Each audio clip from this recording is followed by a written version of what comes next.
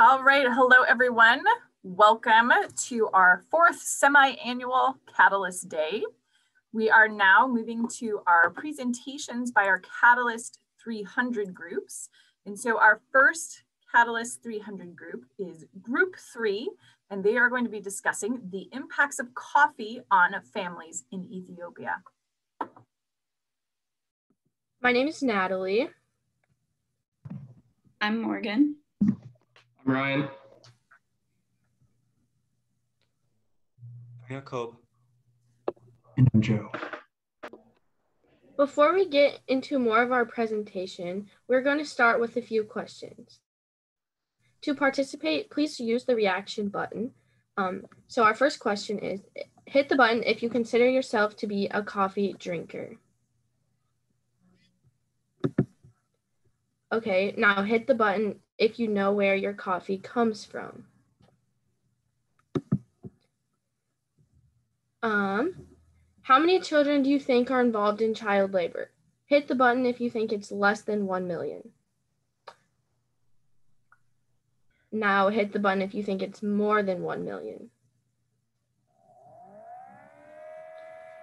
Okay, and then the last question we have for you today is so hit the button if you think you would change your shopping habits to account for child labor happening in the coffee industry. Cool. When asked similar questions, 73% of Americans guessed there were fewer than 1 million children involved in child labor.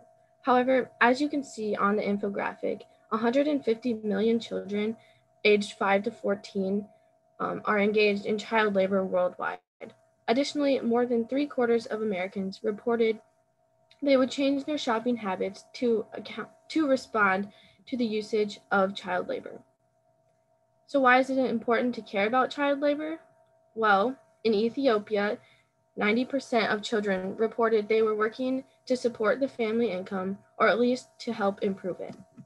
In the next portion of the presentation, Morgan will go more in depth in this, but children working in the coffee industry, or any industry for that matter, have a harder time getting the education they need in order to break the cycle of working for survival. Since the families are already poverty-stricken, there are additional barriers that keep the children out of education. And these barriers, combined with the fact that the children are trying to work on top of receiving an education, leads to mentally and physically exhausted children.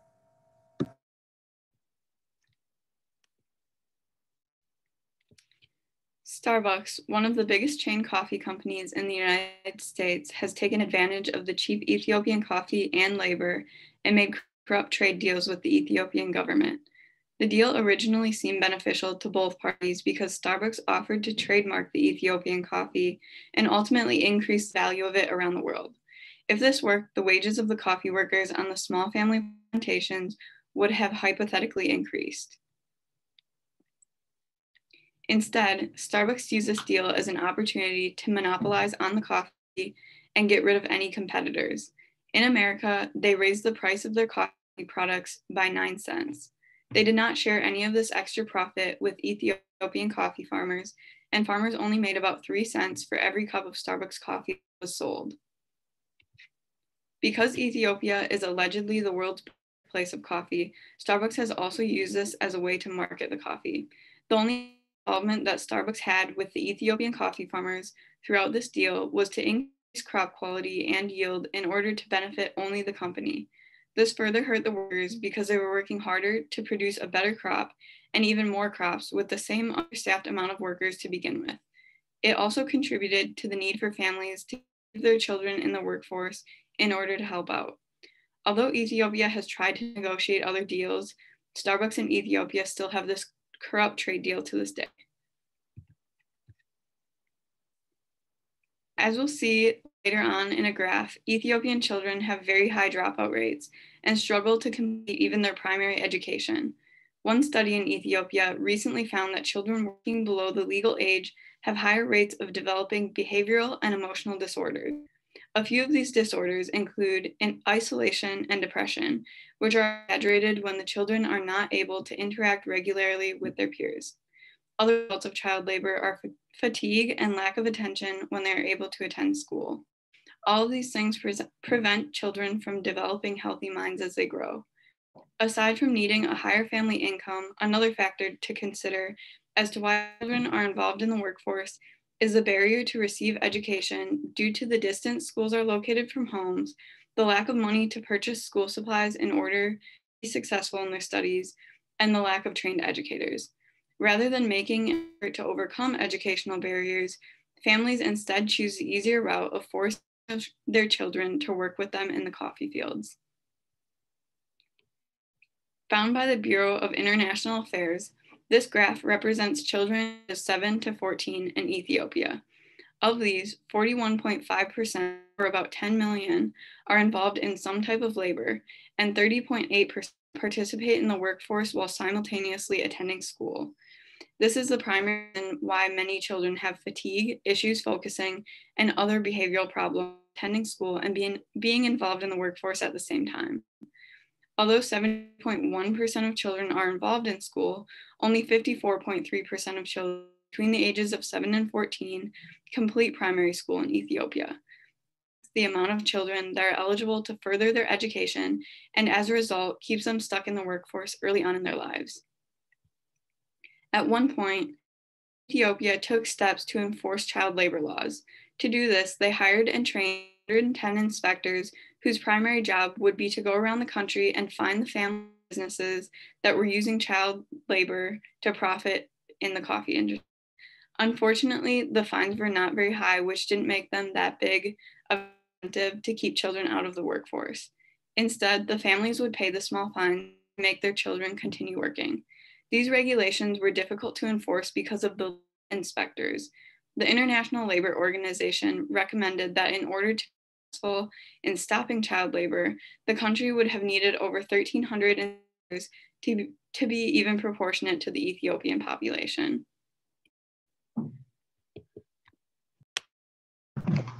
There are some existing solutions that are in place. The first existing solution that is currently in place is called the Central Public Works Program. This program tries to support the families. They do this by providing resources to families that have people that are physically unable to work in the household. They try to increase the food quality along with the food sources that the families have access to as well.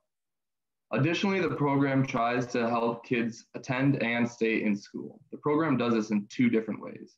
The first being that they assist the families by giving them money that the program has raised. The second is that they are helping families receive loans. The second solution is the International Institute of Rural Reconstruction. This program is focused on improving third world countries' education system and public health. They are doing this by trying to raise awareness. They are located mainly in the rural areas. This is good, but it also falls short in giving aid to the majority of the population then. This is extremely important because only about 7% of children are registered with the Ethiopian government. By registering their children, they are more easily kept out of the workforce and they can be placed into a school to receive an education. By receiving an education, they can then understand the importance of registering their children and the cycle can hopefully end then. Our third existing solution is the Fair Trade Program. This program makes sure that farmers are getting fair prices for their crops, and they also set child labor laws. If you are 15 years of age or younger, you are not able to work in the workforce or for the company or the farms. If you're between the ages of 16 to 18, you're unable to work if this interferes with your schooling in any way. The downside to this program is that you have to be registered with the Fair Trade Program to receive the benefits from it and have the child labor laws enforced.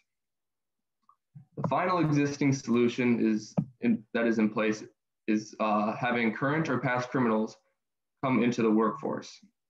This program is where newly released prisoners or current inmates go and work on the farms instead of the children. So building more prisons doesn't help bring the crime rate down. Helping the current or past inmates get a job when released from prison can help as a correctional needs. This is also a way to help break the cycle of repeat offenders. Currently, there are 31 cooperatives that are successfully running a business while employing current or past inmates. This isn't a direct way of making sure that kids receive an education, but this would be the first step in making sure that they are not in the workforce. There are some setbacks to this solution though.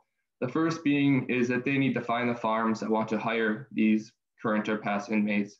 And then the second is that the farms and companies that need to pay these people more than they would pay the children that they have working for them.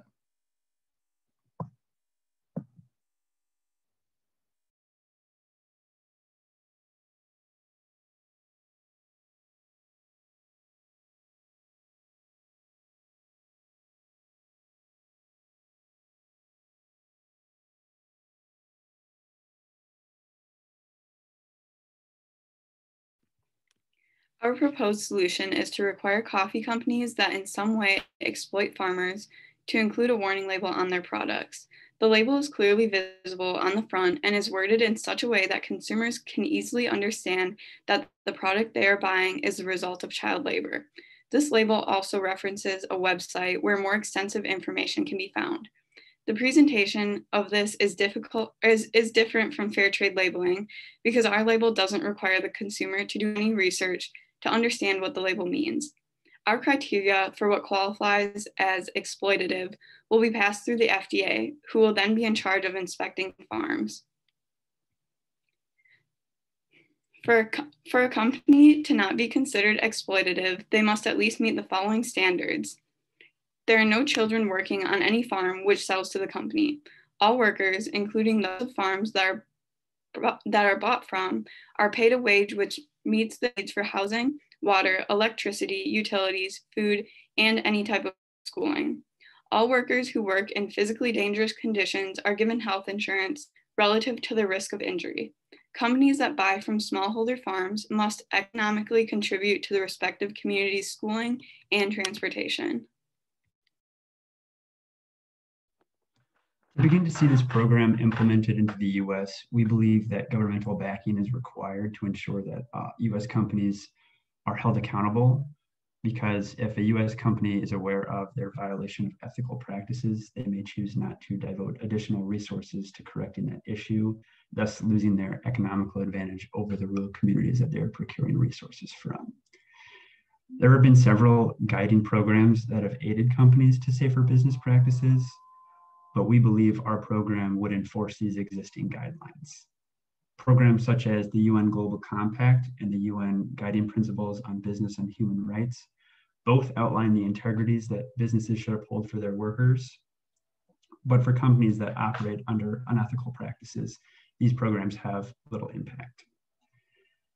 A successful US program that has been implemented has been the country of origin labeling, or the COOL program. This requires all meat and fish imports to be specifically labeled with their country of origin. This is a heavily mandated and enforced program that requires companies to display accurate information to consumers. In a consumer survey, 9 out of 10 US consumers are in favor of this labeling program. And in addition, consumers have said that they would like to see more information being required on these products that they're purchasing, such as where these specific food items were processed at. This shows that consumers are aware of what they're buying, and in addition, they would like to have more information included on the products that they're purchasing in stores.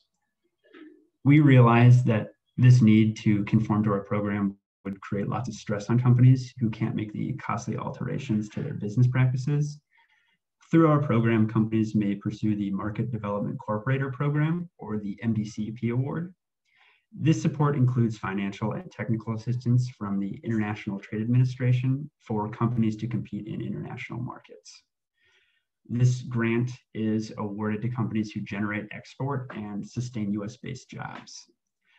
There are limited MDCP awards given out at any time, roughly around 18. This would create competitiveness between companies who can't make the costly alterations to their business practices due to the standards of our program.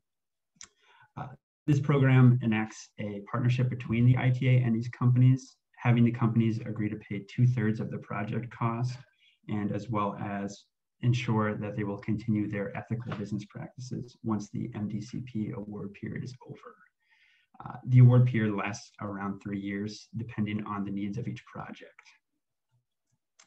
This design would allow our program to safely transition companies from unethical to more ethical practices. And in addition, this funding option would allow us to support struggling companies until they're able to support themselves and the farms that they align with. This would create a gradual trend of companies making safer alterations to their business practices.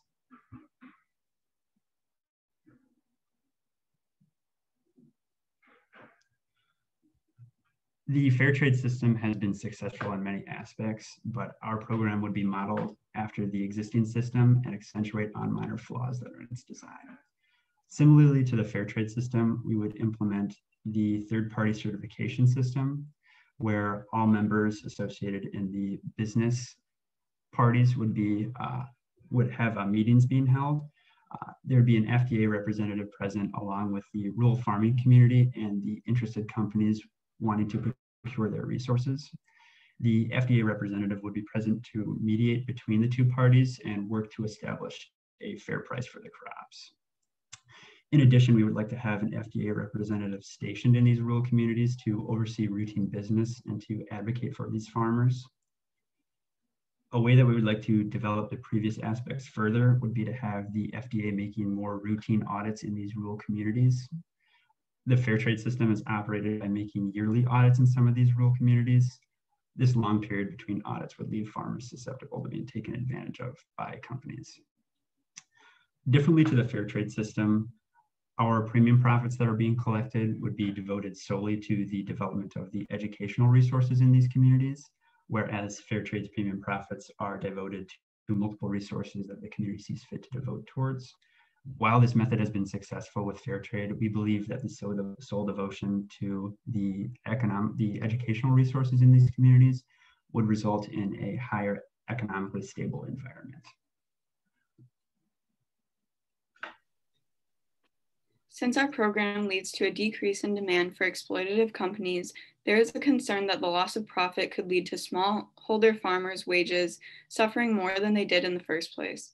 Even in the process of being inspected and approved as non-exploitative, the period of time when demand would decrease could cause the farmers this program intends to benefit to economically struggle if precautions are not taken. To avoid this, one of the requirements for a farm to be non-exploitative is for them to increase their farmers' wages. So even as a parent company is losing profit, the farmers themselves will be prospering. Still, it would be unethical for parent companies who change their policies to continue to lose profit as they wait to be approved as non-exploitative. To speed up the inspection process, the FDA will hire Ethiopian inspectors and outsource US inspectors if need be to the rural areas with a high farming population. A 2020 survey by the International Labor Organization predicted that if 75% of US adults who drink coffee were aware of which companies were exploitative, they would stop buying from those companies. A 2015 survey by the National Coffee Association reported that 76% of US adults regularly drank coffee during 2015. Assuming that both of these statistics are reliable, this model would mean that our solution would lead to exploitative coffee companies losing about 187.07 million US consumers. In addition to the warning of unethical laboring violations, companies must also include the conscious coffee seal on their product so that consumers can clearly see that their company is being monitored by an uncorrupt governmental program. In addition, companies must also display our QR code so that if a consumer wishes to learn more, they may go to our website to do so.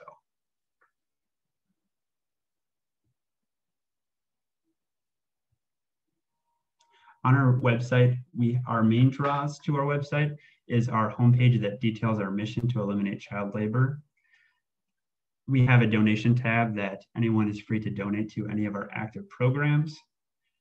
And our main draw of our website is our active coffee equality map that details all registered coffee farms in Ethiopia, as well as the US-based companies that are aligned with them. This map details the ethical labor status for each community, detailing if they are being underpaid, if child labor has been used, or any other violations of our program. We believe this method of public display gives everyone relatively easy access to learn more about the problem, and as well as gives them the option to donate or to make a difference through active endorsement of certain products.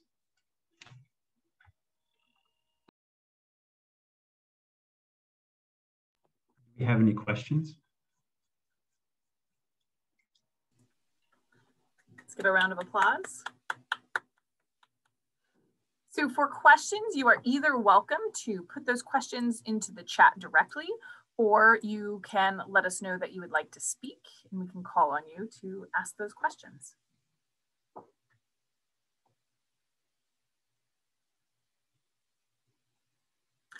I will start, then gives people time to make a choice about what they want to ask.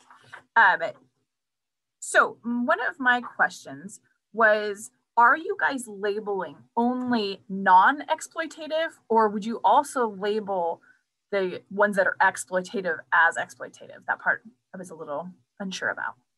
Yeah, so the requirements of our product would require that all of the companies associated with the rural farms would have to label their status. So it's kind of more incentive based. If they are properly supporting these communities, they can display that information that would reflect a positive light on their product. But through our audits made by the FDA, if they're not meeting our standards, they would be required to display that information. And what would that look like? For the exploitative aspects that companies would be required to display, there would be certain guidelines that would require them to clearly display that certain aspects that they're in violation of. For the public, of course, it can't be like exactly specific, but just referencing the underpayment, the working conditions that they are subjecting these people to, and any other violations of our program. Other questions?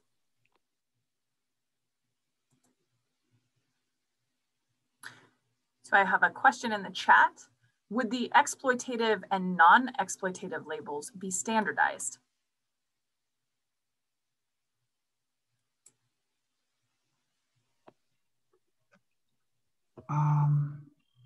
So sorry, I had to unshare that to get to the mic. The exploitative labels would be, there's no, for our program, we're not requiring a non-exploitative label. It's more that just if a company doesn't have the exploitative label, you can assume, it makes sense to assume that they're not exploiting child labor then. But the label that says like this product is the result of child labor, that would be standardized.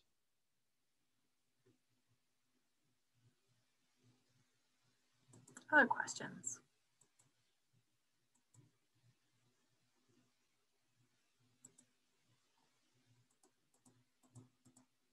So do you view this as more as a reward-based incentive or a punishment-based? We view this more as a reward-based incentive. This program would be more along the lines of having the U.S. government advocate for these companies that have been taking advantage of these communities. While it is, there's definitely a carrot and a stick, for these companies that are not actively involved in the communities that they are partnered with. Of course, they would see a very steep decline in consumer endorsement, whereas we believe that the display of more ethical status for certain products, people would be more willing to purchase those.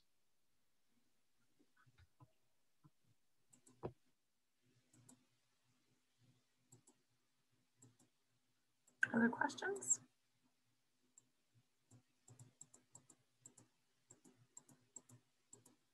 All right, I have more questions. So if no one else will ask, I'll ask more questions. So you talked about your FDA as inspectors in Ethiopia. And is that something that they do now, or is FDA in charge of that inspection process, or is it usually an outside organization? And what are the implications of that? So with what's, sorry, if you wanted to answer it, you can go. Okay. So what's going on with that is what Morgan mentioned earlier in the slide was she was talking about how the Ethiopian government already has 110 inspectors.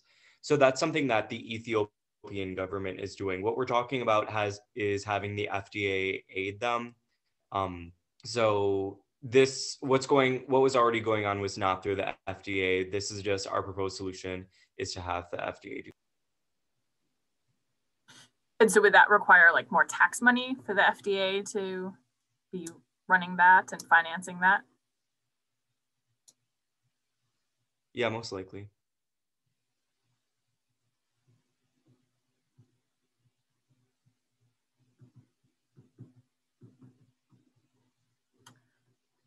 All right, last chance for questions.